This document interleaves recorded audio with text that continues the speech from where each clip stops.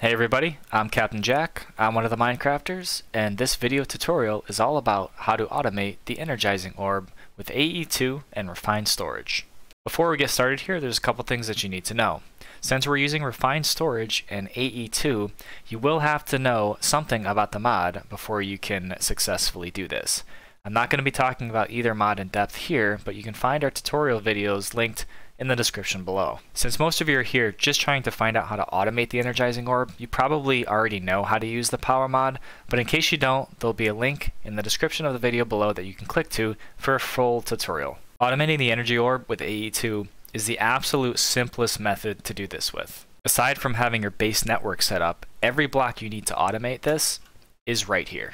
The blocks you'll need to do this are an ME pattern provider, the Energizing Orb itself, an import bus, some smart cable to connect it to your system, and your rod in order to energize what's inside of the orb. Next, use your ME pattern encoding terminal to encode the recipes needed to make the product. So we're going to put 1 gold and 1 iron with an output of 2 energized steel. We're going to get a blank pattern. We're going to program that under processing, pull it out, and shift click it into our pattern provider. What the pattern provider does is it pushes the contents of your pattern into the Energizing Orb to get it ready to be energized. But there's one important thing that you need to know before you set this up. You need to go into blocking mode, and that makes it so it does not push more than one set of crafting ingredients into the orb at a time. If you don't have blocking mode set, your Energizing Orb is going to get clogged with all sorts of items and it won't work. In order to make this setup as fast as possible, I put some acceleration cards inside of my ME import bus in order to pull the items out faster when they're completed. This import bus will not pull out the initial items put in for the recipe, so it's very smart. Provided you have all the materials necessary, all you need to do now is to go into your ME system, click however many of these you want to make, hit next, and start. And it will begin energizing whatever item you put in there. When you're using this system and you want to craft multiple recipes at once, you are going to have multiple crafting units set up in order to process multiple patterns. So you can see here, if I go and try to make a niotic crystal while it's making a different kind, it's not going to let me because there's no CPUs available. Adding more crafting units to your AE2 network will allow you to queue up more recipes at once. If you did this correctly, you'll never have to worry about your Energizing Orb clogging up with anything other than the recipes that you wanted. And that is all you have to do to automate using AE2. Now let's find out how to automate with Refined Storage. Again, the Refined Storage method is really simple, but you need a little bit more integration with other mods to make it work properly. The reason for this is the Refined Storage Crafter does not have blocking mode on it, so it won't do this as well or efficiently as AE2, so you need an outside mod. For this example, I've used gauges and switches. I have an industrial comparator switch and a 2-button machine switch set up to send a redstone signal from the Energizing Orb through the comparator to the 2-button machine switch into the crafter, and I have this set to redstone pulse inserts next set. So whenever the crafter receives a redstone pulse, it will push in the next set. If you don't have this set up this way, it's going to clog your Energizing Orb and nothing will craft. Setting up the patterns is very easy. Just like AE2, you want to check processing, put your materials needed and the outcome here, get a pattern in this slot, create, output, and then throw that right in your crafter. In order to set this up using gauges and switches, take your comparator, put it directly on your Energy Orb, and your 2-button switch directly on your crafter.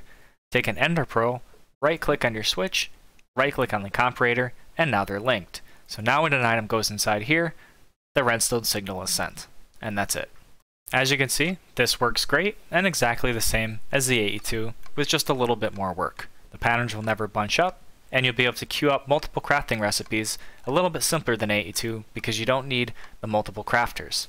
With this setup too, I've also added a stack and speed upgrades underneath inside the importer to make sure items get pulled out as quickly and efficiently as possible.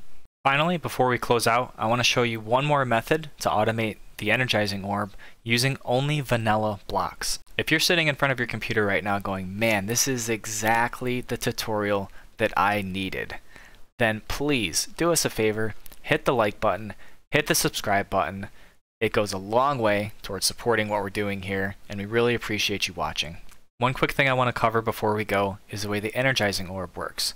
So the vanilla comparator here basically is the equivalent of the blocking mode from AE2's crafting setup, or the redstone signal that we use with gauges and switches. This is just a little more cavemanish. So what the comparator does is it recognizes how many items are inside of the contents of the Energizing Orb. So if I go ahead and put some beef Wellington in here, you can see that it's telling me the redstone signal level is 1, and the redstone strength has gone out to here. If I add another one, it goes out even farther. And you can add up to 6, and you can see my gauge is going up there to 6.